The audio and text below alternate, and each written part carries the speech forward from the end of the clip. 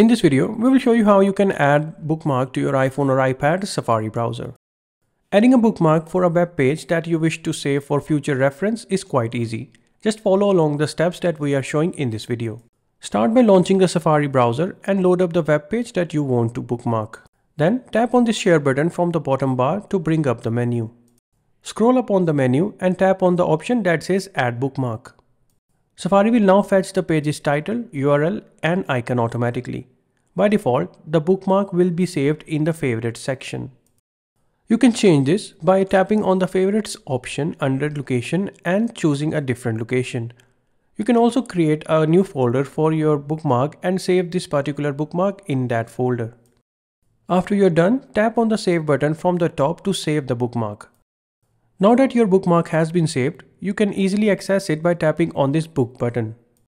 Next, make sure the Book tab from the top is selected. This should give you a list of all the bookmarks that are saved on your device. Find the bookmark for the web page that you want to visit and tap on it. You can also remove or rearrange your saved bookmarks by tapping on the Edit button from the bottom.